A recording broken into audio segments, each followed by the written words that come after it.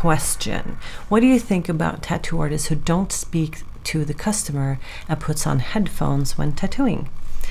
Well, I am one of those tattoo artists that actually enjoy silence or my own music, like just listening to music while I'm tattooing.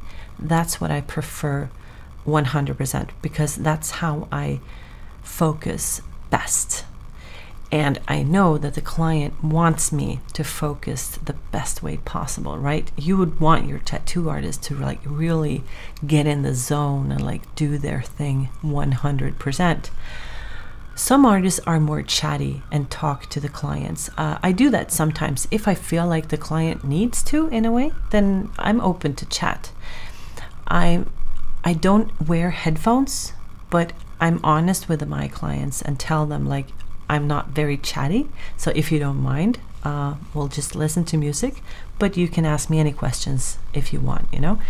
And then, but some people, I do have colleagues as well that actually prefer to have headphones. But I think as long as you have the dialogue with the client and like that you as a client and the tattoo artist, you know, you sort of agree, as long as you can feel safe, even though the tattoo artist has headphones, then it shouldn't matter, you know.